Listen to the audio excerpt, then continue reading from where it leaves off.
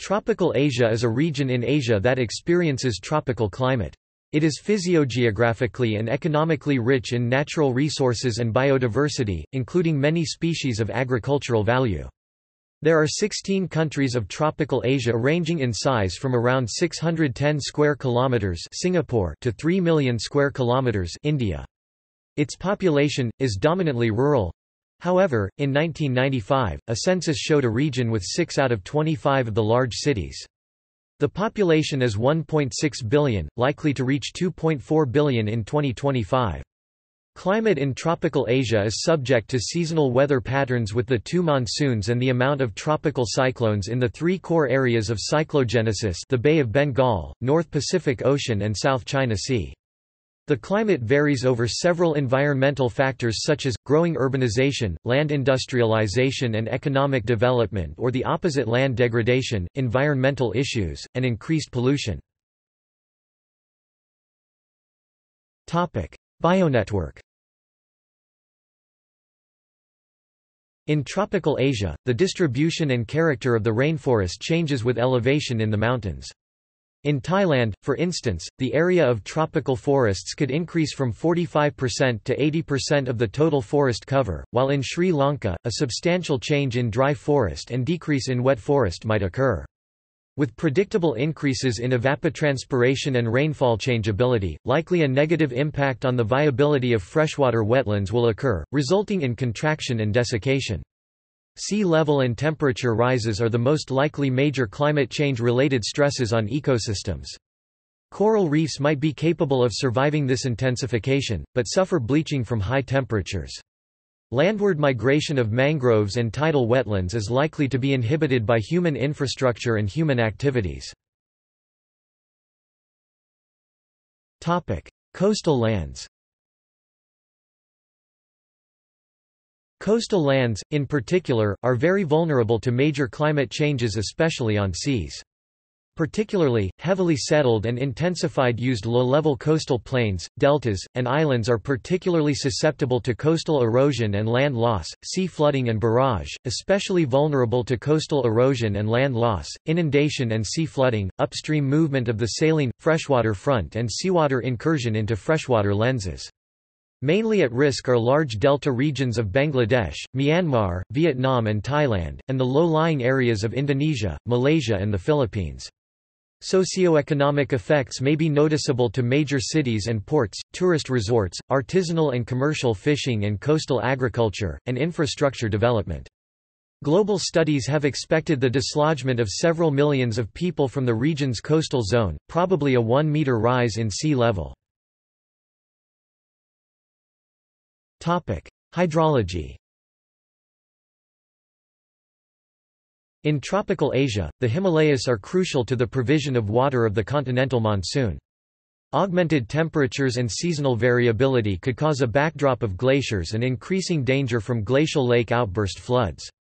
Then, a diminution of average flow of snow-fed rivers, mixed with an increase in peak flows and sediment yield, could have major effects on hydropower generation, urban water supply and agriculture. Supply of hydropower generation from snow-fed rivers can occur in the short term, though not in the long term. Runoff snow-fed rivers might change as well. As stated before, an increased amount economic, agriculture, and industrial resources can affect climate, but it can put an extra stress on water. Lower-level basins are expected to be most affected. Hydrological changes on island and drainage basins will be relatively low to tropical Asia, despite those relate to sea rise. Food ration. The sensitivity of major cereal and tree crops, changes in temperature, moisture and CO2 concentration of the magnitudes estimated for the region has been done in many studies. One instance is the influences on rice fields, wheat yield and sorghum yield imply that any increase in production associated with CO2 fertilization will most likely be offset by reductions in yield from temperature or moisture changes. Even though climate impression may result huge changes in crop yields, storage, and distribution, the continuing effect of the region-wide changes is tentative because of varietal disparity, local disparity in emergent season, crop management, etc., the lack of inclusion of possible diseases, pests, and microorganisms in crop model simulations, and the vulnerability of agricultural, especially low-income rural population areas to periodic environmental hazards, such as floods, droughts and cyclones. Human health. The occurrence and level of some vector-borne diseases are anticipated to rise with global warming. Malaria, schistosomiasis and dengue, that are significant causes of humanity and morbidity in tropical Asia, are very sensitive to climate and are likely to spread into new regions on the margins of currently widespread areas as a result of climate change.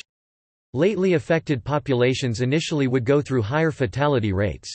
According to one study, specifically focused on climate influences on infectious disease in present vulnerable regions, a growth in epidemic potential of 12 to 27% for malaria and 31 to 47% for dengue and a decrease of schistosomiasis of 11 to 17% are expected under a range of GCM scenarios through climate change. Waterborne and water-related infectious diseases, already accounting for the majority of epidemic emergencies in the area, are also expected to increase when higher temperatures and higher humidity are placed over on existing conditions and estimated upsurge in population, urbanization, deduction of water quality and other trends. Tropical rainforest resources. Edible plants. Tropical Asia has an abundance of edible resources. The following section involves various edible resource plants. Bananas are the most famous members of Musa with 21 species and edible subspecies. Especially in the Mayan area, it is probably native to Southeast Asia and widely refined in the tropics. Black pepper is vine to the East Indies, made by drying the whole fruit peppercorn. White pepper is made by first hulling the fruit, then grinding. The majority of production is in India and Indonesia. Outside the region, America is a chief importer. Four of the main cultivators of this plant are capsicum annuum, cayenne pepper, sweet pepper, paprika, and jalapenos grown in temperate regions, native to India. Saffron, vanilla, and cardamom are the most expensive spices. Cashews, originally from tropical America, are a rich nut full of vitamins. Further on, cocoa, chocolate as well as the soft drink cola, is native to lowland tropical America, but is confined through the West African tropics. Citrus fruits are of the most valued fruits in tropical Asia. More than 55 million tons are sold annually, including oranges, lemons, limes, grapefruits, tangerines, and more. The largest citrus is the pumelo. The scented flower buds of cloves come from a tropical evergreen tree native to Zanzibar, Madagascar, and Indonesia. Coconuts are originally native to the Indo-Pacific area and are around every tropical area except rainforests. They can be used for oil, fruit, and fibers. Coffee, probably native to Northeast Africa, is grown throughout the tropics. In addition, grown throughout the tropics is mango, native to India, valuable in many parts, and from Southeast Asia, includes root tubers used as spice and perfumes. Mung bean is also native to India, is a potentially prosperous food. Nutmeg comes from the trees of an island in Maluku. Mace is formed of nutmeg, and is used as spice. The peanut, native to South America, is commercially spread in tropical, subtropical, and temperate regions. It is used as a chief source of oils and protein. Another important tropical and subtropical plant is pineapple, likely domestic by the Guarani of Brazil and Paraguay during the pre-Columbian era. Continuing on, sesame is an early African oilseed plant, grown primarily in Southeast Asia. Squash is native to many American tropics and is cultivated tropical and subtropical America and temperate zones. Native to Southeast Asia and cultivated in India, turmeric is dried, ground rhizomes, and produce the spice. Then of the legume family, tamarind, is thought to be originally from India. It is grown throughout the tropics and used as a table fruit, drink, preserves, and medicinal properties. Vanilla is indigenous to tropical America. It is most commercially important of all the 35,000 species of orchid. It is made from the dried seeds of the rainforest orchid tree. It is widely grown, especially in Madagascar. Human health plants. This is not an advertisement for these medicines, but a discussion of these plants. Anise manages the upper respiratory problems like bronchitis, coughs, and stuffy noses. Moreover, it relieves upset stomach and aids digestion. It is useful to curb flatulence and aids asthma. It also alleviates female organ troubles and conditions. Castor oil is a cathartic reliever. The practice is a poultice of warm oil soaked in wool flannel and applied with a heating pad 1 hour, 3 times a week to cause relief of arthritis, calluses and corns, colds, colitis, cysts, gallstones, gout, headaches, hepatitis and warts, ichthyoids, indigestion, moles, seborrhea, nervous tics, varicose veins, even vertigo. Cocoa butter and coconut oil are good for the complexion. Tropical vines such as yams and sweet potatoes also have these abilities and are good for eyes and intestines.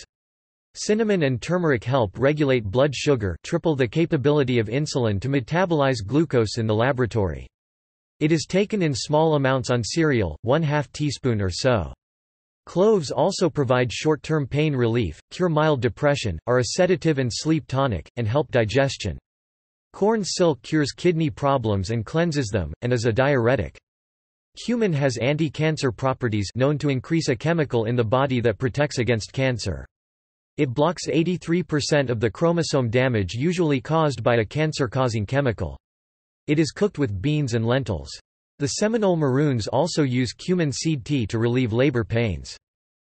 Dandelion greens work to purify the system, especially during leisure. Garlic is supposedly a lifespan enhancer. Its abilities include, lowering blood pressure, cold and flu prevention, internal vermin, diarrhea, blood sugar problems such as diabetes, pains in the muscles and joints, food poisoning, high cholesterol, urinary tract infections, heals wounds and yeast infections. Ginger, also has a medical use for controlling colds, helps digestion, enhances circulation, helps pain relief and nausea, relieves slight arthritis pain, heart problems, high blood pressure, cholesterol problems, etc. Onions also possess several of those abilities. Lemon and lines and mace and nutmeg also prevents flus and viruses, the latter also helps clear thinking and helps circulation. Mint helps, aids, controls, headaches, female conditions, indigestion, nausea, diarrhea, asthma and dryness of breath, toothaches, digestion, poultices for headaches, trouble in muscles and joints. Peanuts, then serve as tension preventatives. It is an oil for massage gout, arthritis, bursitis, and more. Black pepper is also a cancer preemptive, in many occasions a lifespan enhancer. It helps heart problems such as disease and high cholesterol. Hot peppers, a capsaicin main ingredient, is a pain reliever that prevents colds, flus, and those above. In addition, plantains keeps the heart healthy by containing high potassium. Poppy seeds are cancer presenters, blocking 80% of the chromosomal damage in carcinogen. Spices have a high amount of biological activity and enhance life. Next, thyme helps digestion, breaks fever, relieves the following: headaches, sore throats, uterine problems, phlegm, shortness of breath, flatulence, colic, stale breath, etc. Tomatoes aid colds and flus. Seeds of watermelon are good for kidneys, relieves hypertension, cystitis, insomnia. Tropical destinations. Perhentian Islands, Malaysia. Perhentian Islands is a group of 2 small islands in northeastern Malaysia, Perhentian Besar or Big Perhentian and Perhentian Kessel or Small Perhentian. Small abandoned of Susu Dara, Serengji and Rawa lie off Kessel. The area belongs to Pulau Redang National Marine Park, which is a marinal site especially for fishing. In Malay, the word perhentian means point to stop, referring to their hoary role as a waypoint for traders between Bangkok and Malaysia. The islands were sparingly inhabited by fishermen for centuries, although tourism accounts now for most economic activity. In the Perhentian, the most common activities are scuba diving, sunbathing, and snorkeling. The Perhentian offers detailed diving and draw diving skills.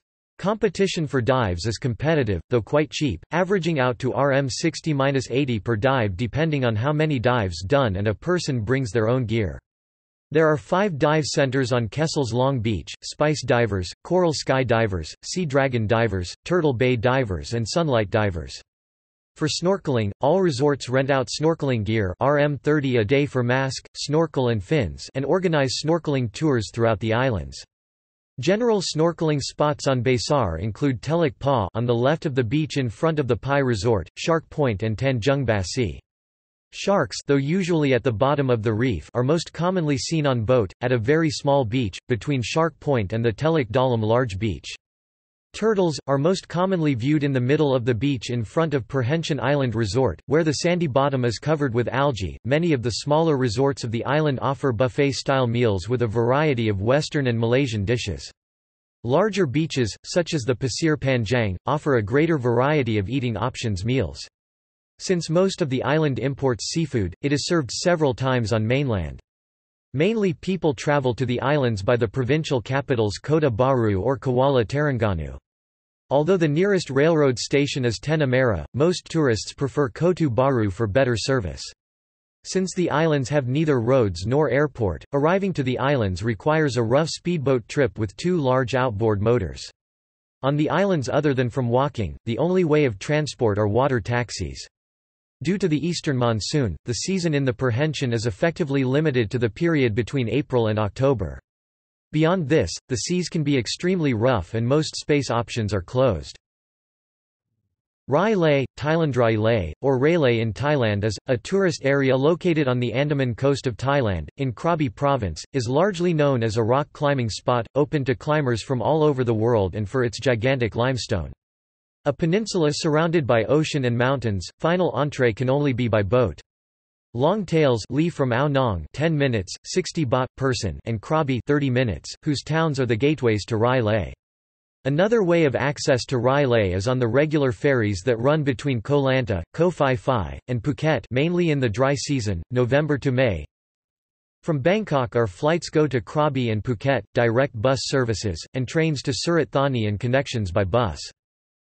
The topography of the Rai Lay is in 4 primary areas.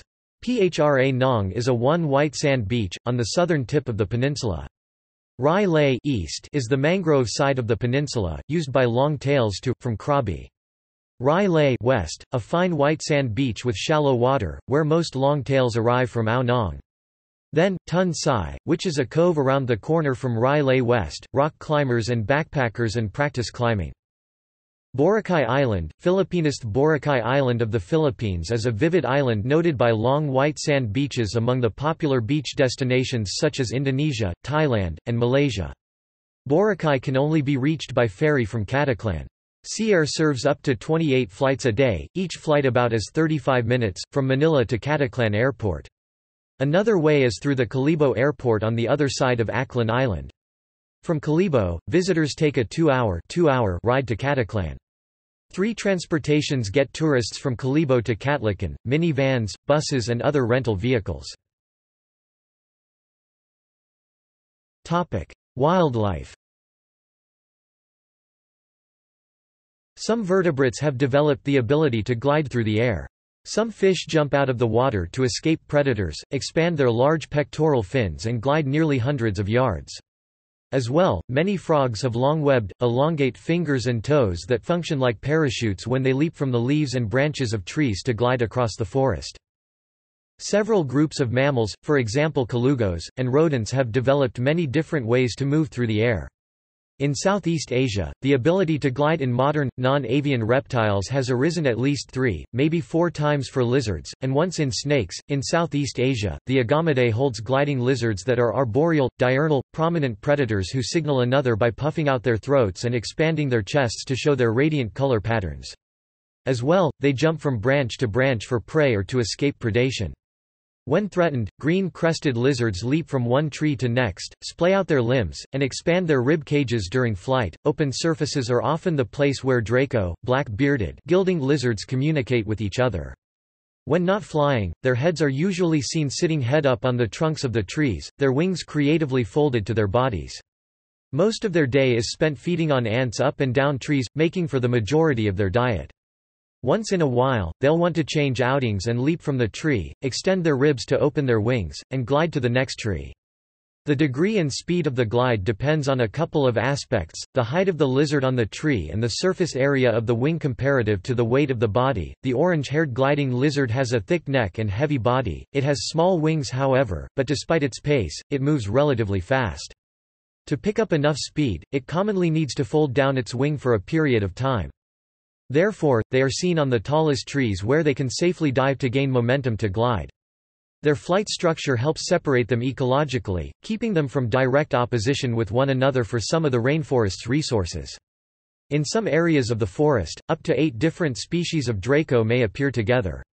Generally, they are closely related species with unique, restrictive life histories living in the same area. The potential for opposition is likely. Geckos are another notable gliding reptile. Their wings lack the elaborate thoracic chest mutation of gliding lizards and are composed mainly of a large flap of skin along their flanks. The flaps stay rolled across the belly until the lizard leaps off a tree, the time they become inertly opened by air during the fall. Additionally, the body flaps are extended flaps along the sides of the head, neck, and tail, back sides of the hind limbs, and extensive webbing on the hands and feet. In flight, all of their wings are extended and splayed, creating the parachute effect.